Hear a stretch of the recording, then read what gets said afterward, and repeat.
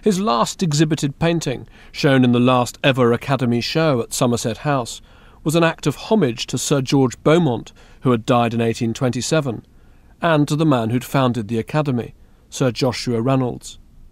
It shows the Cenotaph, a memorial to Reynolds erected in the grounds at Coleorton.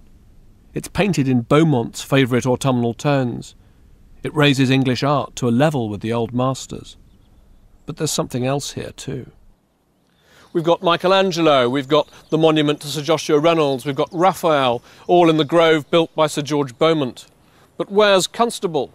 I think he included himself as the stag, fleeting representative of the landscape tradition, a tradition of art which he knew still hadn't been fully accepted into the pantheon.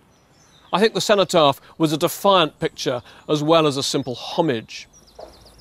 Constable was a learned painter, and he knew very well that by putting a stag into a painting, he was recalling the ancient myth of Diana and Actaeon. Actaeon, the hunter, who spied the goddess while bathing, was turned into a stag and hunted down by his own dogs. It's a love story, and I think it has a bearing on Constable's own love story.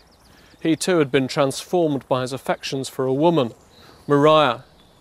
Somehow it had enabled him to open himself up to feeling, to open painting up to feeling in a new way.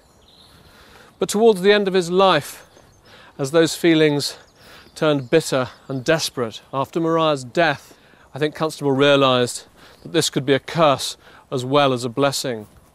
He knew that he'd taken painting to a place darker and more troubling than he'd ever dreamed of.